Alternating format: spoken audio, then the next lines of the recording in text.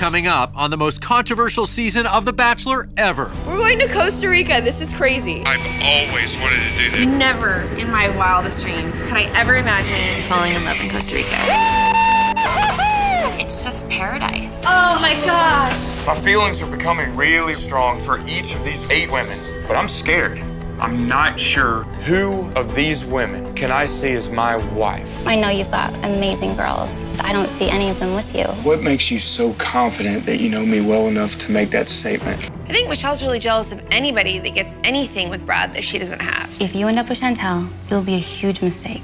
Brad and Michelle have this very sexual photo shoot. They're making out and they're on top of each other, and all I'm thinking is like, what am I doing here? I'm so excited to have a one-on-one date in Anguilla. It is the most romantic place on the planet.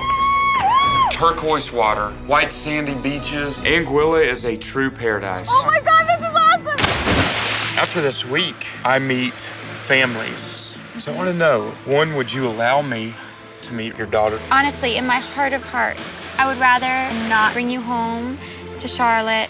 I mean, if Emily sabotages every good thing that comes along, I'm a little worried about that. I'm falling in love with you. I have a very strong connection with each of these women. And now I'm about to take the trip of a lifetime. South Africa is amazingly beautiful. I have incredible adventures planned. I'm looking forward to safaris. I'm looking forward to seeing the landscape. I'm in the most amazing place on earth with the most amazing man. Oh my God, that was awesome. This is by far one of the most beautiful places I've ever been. Oh my God, there's a shark right there, right? And I'm scared. I'm so scared because these women have so much doubt. If you can't choose me over like 1 out of 3 girls, then just send me home. You're judging who I'm making decisions about based on what you would do. Right. Well, we're different. You have no idea.